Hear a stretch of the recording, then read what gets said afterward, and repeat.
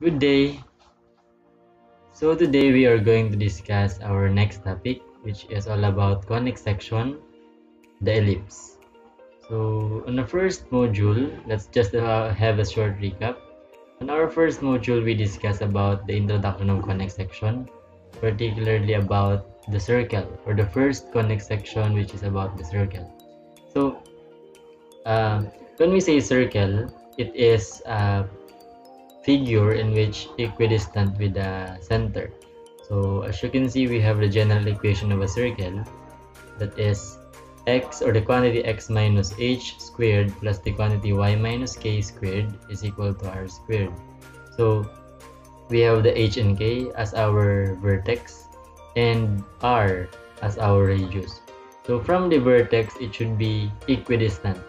So we have equal distance from the center going to the different vertices or co-vertices inside or along this circle. Okay, so I think we can proceed now with our next topic, that is about conic section, ellipse. Okay, so when we say ellipse, let's just have a short review. The geometric definition relies on cone and a plane intersecting it. So as you can see here in the figure, we can see a cone cut by a plane in which it is cut diagonally. So when a plane cuts the cone diagonally, it forms a or an ellipse. So what is the definition algebraically of an ellipse?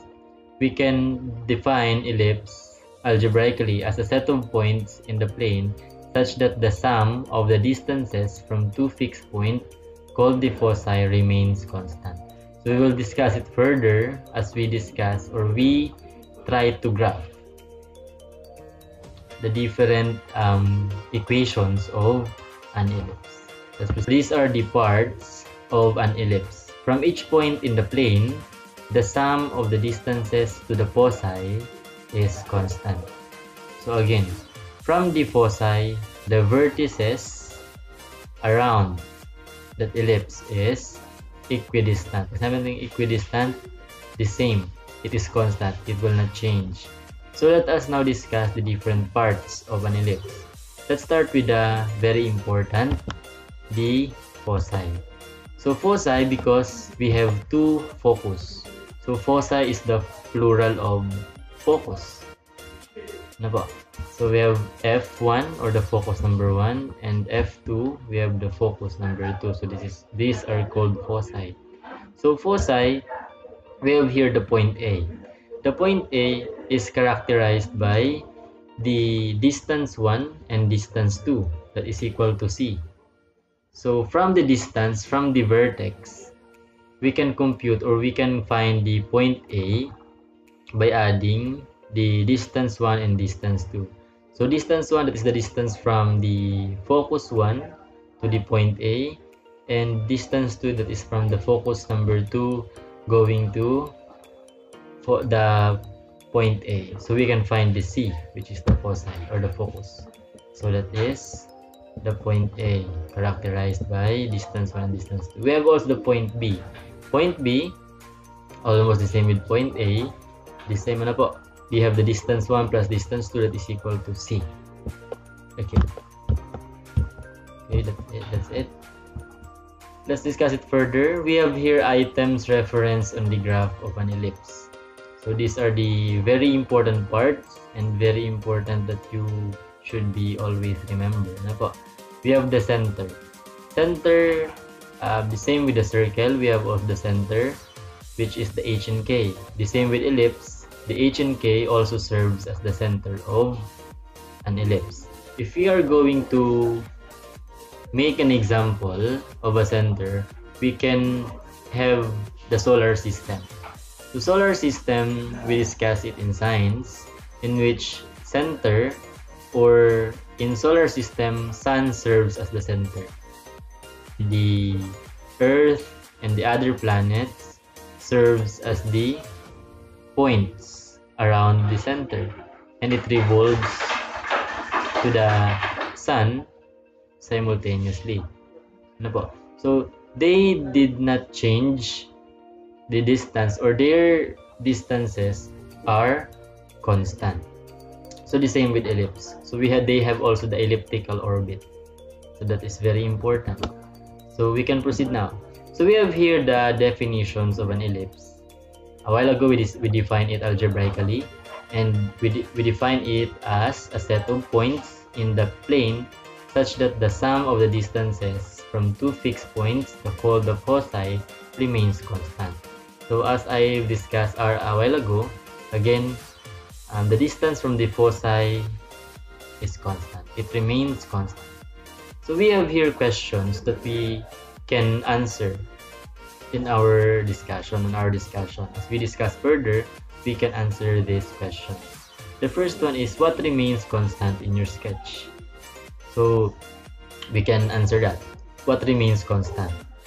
Second one, the points where you placed the tacks are known as the foci. So if we are going to have an activity, if you're going to check your module, you have an activity in which I require you to have the string and the thumbtacks, and you need to rotate it to draw an ellipse. So you need to locate the midpoint between F1 and F2, and the question is this the center of the ellipse? Will that always be the case?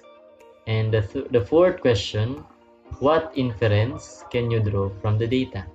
And the last is, does the data support the definition? Why? Why or why not? Explain. So later we will discuss all of those questions. So it is important to please pay attention so that later you can understand or really understand what ellipse is. So these are the different facts that you need to know about ellipse equation. The first one is both variables are squared. So if we are going to recall from the circle also has variables that are squared, because x squared plus y squared is equal to r squared. That is an equation of a circle.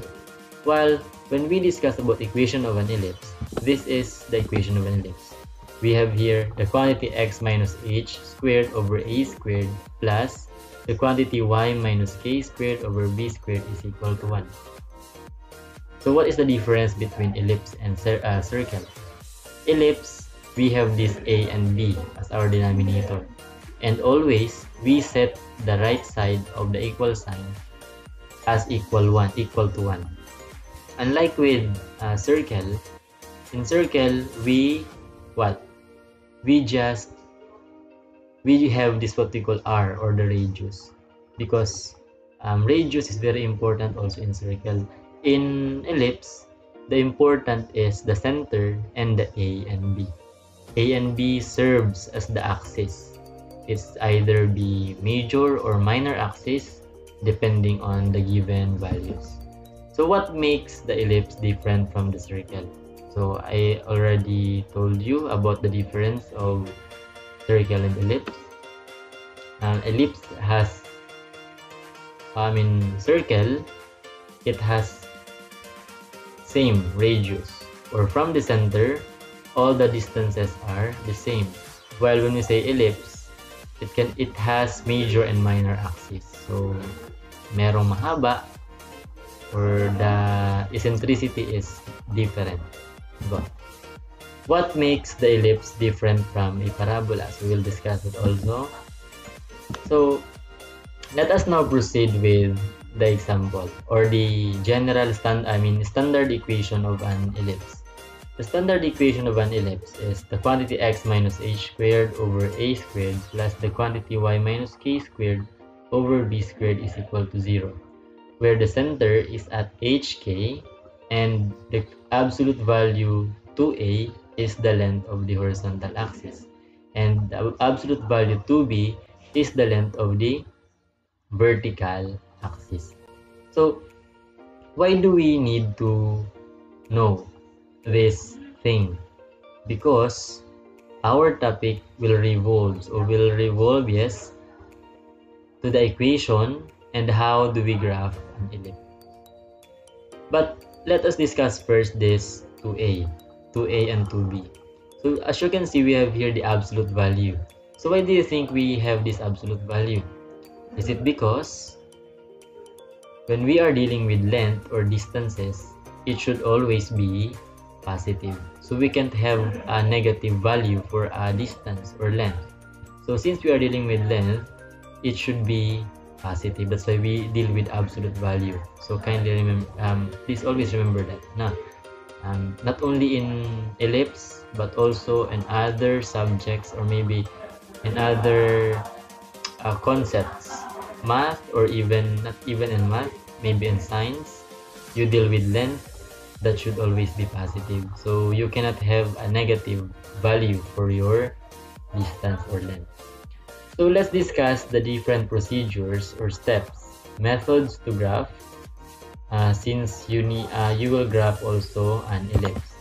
The first one is put it in standard form, just like what the above equation is. X squared term plus y squared term, that should be equal to 1. So we always set the equation equals 1. That should be the first step that we do. Standard form, set it equals to 1. Second, plot the center, which is the h and k. So h and k is important. Ano po? H and k is very important, which is that signifies the center of your ellipse. The same with the circle. Next, plot the endpoints of the horizontal axis by moving a units left and right from the center. So a units, why a units? That is from y left and right. A left and right, b up and down. Because a is under x. So it means you will just move from left to right. And b up and down because it is under the y-axis. So that is very important. We will discuss it later as we go on with our discussion. Number 4, plot the endpoints of the vertical axis by moving b units up and down from the center. So that is up and down. And kindly take note of this. The step 3 and step number 4, locate the endpoints of the major and minor axis. So with the use of a and b as our variable, and it has a value, ano po? May value po yan. We can find the endpoints of the major and minor axis depending on the given number or values. So we will discuss it later further. Number 5, we need to connect endpoint of axis with smooth curve. So the same with center circle. After we get the center and plot the radius from top, bottom, right, and left, we can connect it using a smooth curve. So that we can now graph a circle, or especially we have an ellipse. Number 6, use the following formula to help locate the foci. So again, foci is very important. Although in some cases, foci is not really required to put in a graph.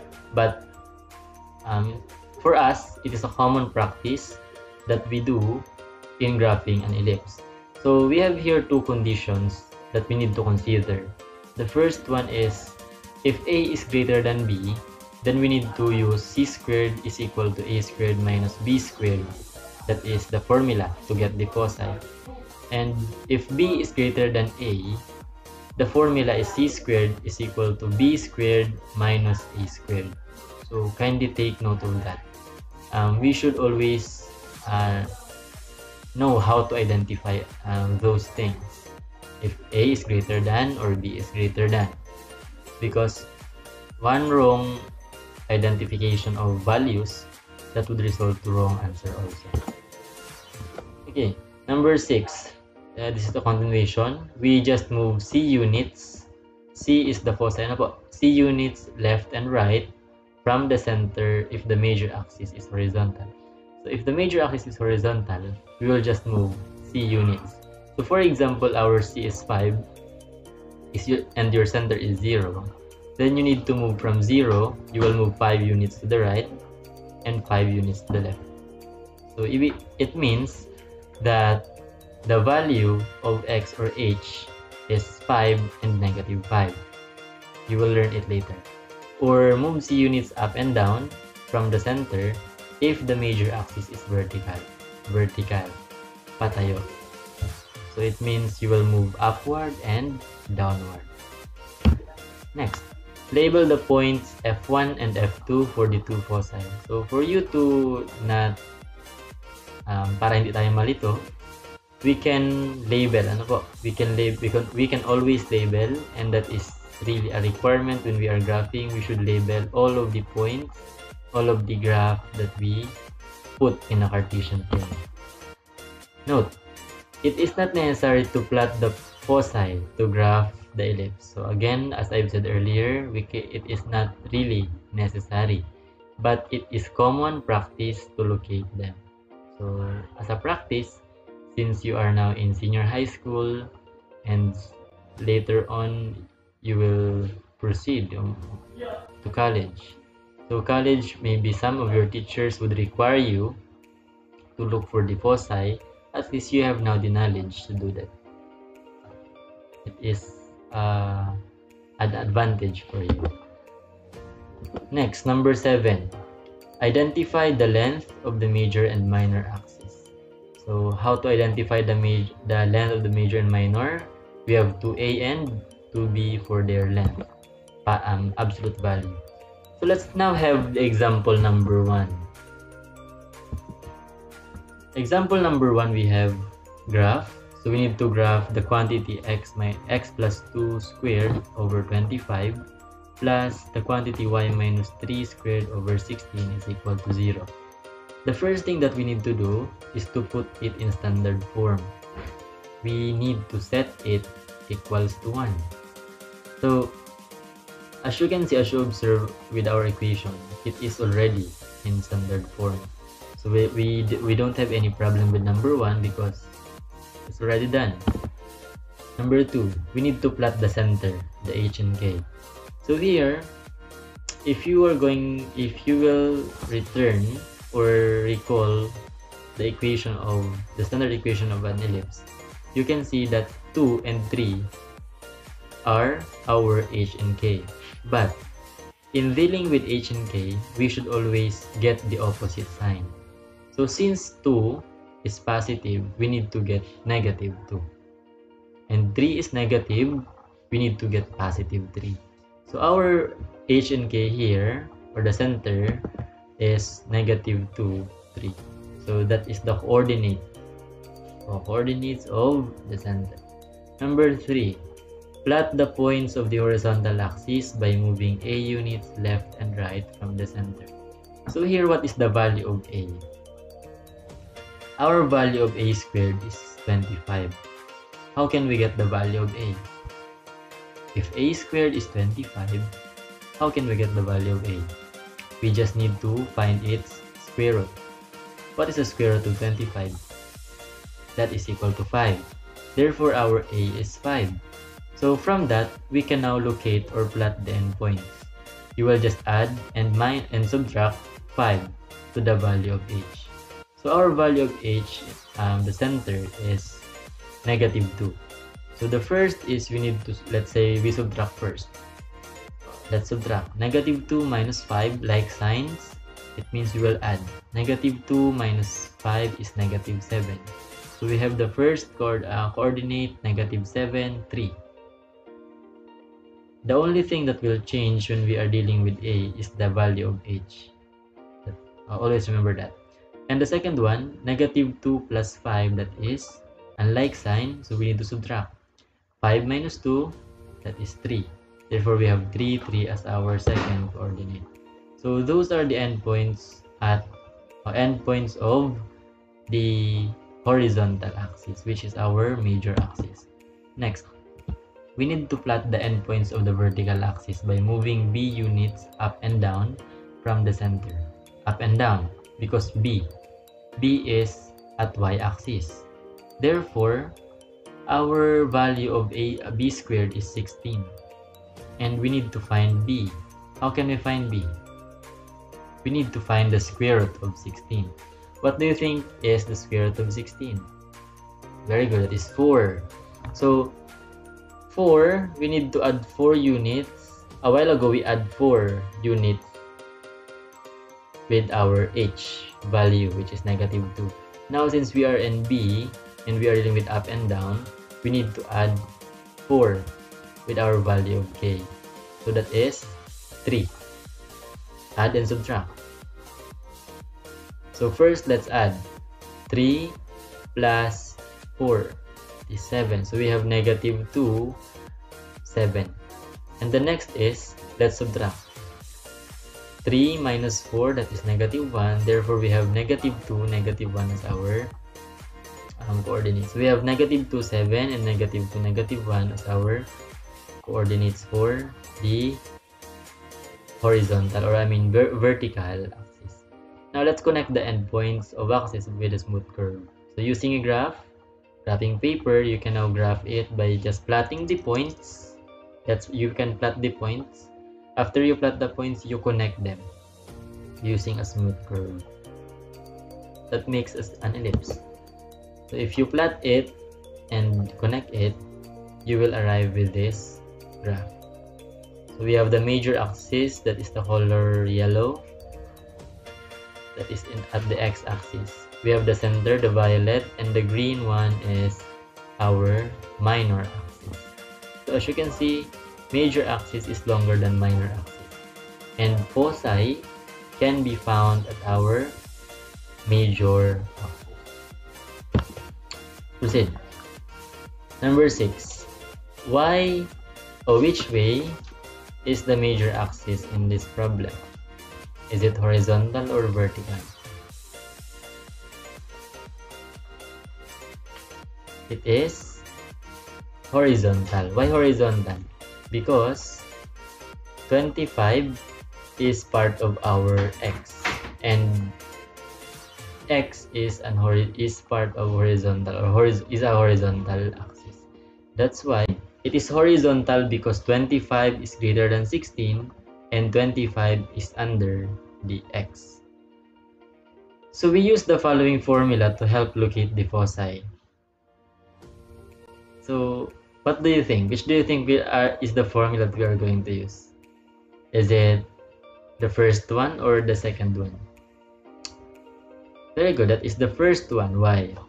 Because A is greater than B, and A is 5, B is equal to 4. So we will use C squared is equal to A squared minus B squared. So that would make a sense to find the foci. So let's substitute. What is the value of C? Mayo pa. So that is C squared still. Then what is the value of A squared? We have 25, and the value of B squared is 16. Let's subtract. C squared is equal to 9. Square root of 9 is 3. Square root of C squared is C. So we have positive and negative 9. So from the center, we can now locate the foci. But the question is, which variable, or which number are we going to add? Is it from -2 or at 3? So of course, we will add at -2, because our major axis is at horizontal axis, which is part of the x. That's why we need to add at -2. Add and subtract at -2. So the foci, move 3 units left and right from the center to locate the foci. So we have now the foci -5 and +1. So that is from adding 3 and subtracting 3 with our center, the value of h. Okay, so let's graph. So that would be the ellipse that we have. We have the 2 foci, 2 focus that is equidistant from the center, that is 3 units from the center. So the length of the major axis now is 10, and the length of the minor axis is 8. So how did we get that? That is the absolute value of 2a and absolute value of 2b. Let's now proceed with the second example. So the second example is an example in which this is not yet in standard form. So we need to convert it first. So to convert it, since we don't have any x or y, we have only x squared and y squared, we can just divide it by 144 directly. So divide all terms by 144. So that would give us the result of this. X squared over 9 plus y squared over 16 is equal to 1. So we need to plot the center. Okay, so we need to plot the center. That is, since our equation is x squared over 9 plus y squared over 16 is equal to 1, we don't have any value for h and k. So it means that our center is at 0, 0 or at our origin. So we need to plot the endpoints of the horizontal axis. So how can we find the endpoints? So we can just base on the given equation. We have x squared over 9 plus y squared over 16. So which one is the horizontal? Of course, that is 9 because that is under the x. So we need to find the square root first of 9. What is the square root of 9? That is 3. So therefore, we will add 3 to the value of h, which is 0. Add and subtract. So the first is 3, 0, and the other one is negative 3, 0. So those are the endpoints of the horizontal axis. How about the vertical? So we need to plot the endpoints also of the vertical axis. So the vertical is 16 because that is our major axis. So we have now in y-axis as our major axis. So we need to plot the endpoints of the vertical. So what would it be? So since we have 16, that should be 4. 4 as our value of b. So we can add 4 to 0 and then subtract 4 to 0. So that would give us a result of 0, 4, and 0, negative 4. Number 5. We can now connect the endpoints of axis by smooth curve. So we plot first the points, the 4 points, or endpoints. Then we can now connect it using the smooth curve. Number 6. Which way is the major axis in this problem? Now the question is which way? Is it vertical or horizontal? So as you can see, 16 is greater than 9 and 16 is our b. So it means that our major axis is vertical because 16 is greater than 9 and 16 is under the y-axis. So we need to locate now the foci. How can we locate it? By using the formula. So what formula are we going to use?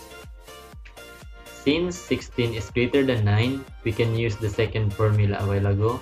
That is c squared is equal to b squared minus a squared. So a while ago we used a squared minus b squared. Now we are going to use b squared minus a squared.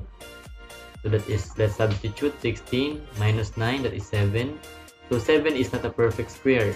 So therefore we can just write square root of 7, positive or negative. So where are the foci? We will just add positive square root of 7 or subtract square root of 7 at the given center. So we have here the foci 0 square root of 7 and 0 negative square root of 7. Now we can now find the graph. We can now graph the equation and we can now find the length of the major axis and the minor axis. The length of the major axis is just 2 times b, or 2 times 4, that is 8, and the minor is 2 times 3, that is equal to 6. So please remember those formula in finding the major or the length of major and minor axis of an ellipse. So let's now proceed with example number 3. So here, this is an example in which we need to solve first, not just by dividing the given equation, all the terms by the constant term, but we need to use a method in quadratic formula, or in quadratic equation, that is very important. So we will use the complete the square or completing the square. to to put it in standard form, because that is our first method that we always need to do. So combining like terms, we have 4x squared plus 16x plus 9y squared minus 54y is equal to negative 61. So why it becomes negative 61? Because by the rule of addition proper to equality, we subtract both sides negative 61, or we subtract both sides 61. That's why we have negative 61 for our value of the constant term. Or sometimes we use the word transpose. We just transpose it from the left side of the equal sign. So that's why when we transposing one variable, one number, from the right side or left side of the equal sign, it always changes its sign. Nagbabago palagi yung sign niya. If it is positive, it will become negative, and if it is negative, it will become positive. So here is the next step. The next step is to factor out the coefficient of the x squared or y squared term. That is 4 and 9. So as you observe with our third step, we just factor out. Inilabas lang po nilabas yung 4 and 9. So therefore, we can now proceed with our completing the square, because we cannot complete the square unless we have a coefficient, not one or more than one coefficient for the x squared or y squared. It should always be 1 as our coefficient. So why do you think that 16 becomes 4x? Because we just divide it by the factor out number. So 16 divided by 4, that is 4x, plus 9 times the quantity y squared minus 6y. Why do you think it becomes 6y? Because we divided 54y by 9. 54y divided by 9, that is 6y, and is equal to negative 61. Let's proceed. So we have here the numbers that we add for x, for y, and for the constant term. So as you can see, we add 4, we add 9, we add 16, and we add 81. So where did those numbers came from? Saan ba yun nanggaling? So in completing the square, we always find the value of b. So what is the value of b in x variable? We have 4 because 4x. 4 is our value of b. So the next step is to divide it by 2. So 4 divided by 2, that is 2. And we need to square it. 4 divided by 2 is 2. Squared is 4. That's why we add 4. How about in y term or y variable? That is negative 6. So negative 6 divided by 2, that is negative 3. Squared, that is positive 9. Because negative times negative is equal to positive. But the question is, how or why did we add 16 and 81 at the constant term? What is the reason? The reason is, we have this what we call factored out number, the 4 and the 9. So before we add the number to the right side of the equation, we should first multiply 4 and 9 with the factored out number. The factored out number for x is 4, so we just multiply it 4 times 4, that is equal to 16. And for the 9, we just have 9 times 9, that is equal to 81. That's why we have 16 and 81. So after this, we just simplify it. Simplifying, we just factoring it out. We have here 4 times the quantity x minus plus 2 squared plus 9 times y minus 3 squared is equal to 36. So 36 is simplified from the right side term. Let's do it. Let's set it equal to 0. So divide all terms by 36. So we have here the quantity x plus 2 squared over 9 plus the quantity y minus 3 squared over 4 is equal to 1. So that would be our standard equation for the ellipse. So let's now plot the center. Again, always remember we get the opposite. So positive 2, that is negative 2, negative 3, that is positive 2. So our center is negative 2, positive 3. What are the endpoints of horizontal? The horizontal, what is under horizontal or x? We have 9. Therefore, when we find its square root, that is equal to 3. So we add and subtract 3 to the value of h. So negative 2 plus 3, that is positive 1. Negative 2 minus 3, that is negative 5. So we have two equations, coordinates, that is 1, 3 and negative 5, 3. Okay. Number 4, plot the endpoints for the vertical axis. So what is under y? We have 4. Square root of 4, that is 2. So we need to add 2 to the value of k. What is our k? K is 3. So therefore, we can add and subtract 2 to the value which is 3. So 3 plus 2, that is 5. So the first is negative 2, 5, and the second one is 3 minus 2, that is 1. So it is negative 2, 1. So those are the endpoints of vertical axis. Number 5, connect the endpoints of axis with smooth curve. So again, that is just by graphing. You can do that using a graphing paper or any other graphing material. Number 6, which way is the major axis in this problem? The major axis in this problem is horizontal. Why horizontal? Because 9 is greater than 4 and 9 is under the x variable. So kind of remember that. So let's locate the foci. What is the formula? That should be c squared is equal to a squared minus b squared. And let's substitute the values. So we have here c is equal to positive or negative square root of 5 because 5 is not a perfect square. So that would be our final answer for the foci. So we just need to add positive square root of 5 or subtract negative square root of 5. So where are the foci? We'll just add and subtract. That is negative 2 plus or minus square root of 5, 3. So just separate it. So we have now the graph of the ellipse. The length of the major axis is 6 and the length of the minor axis is 4.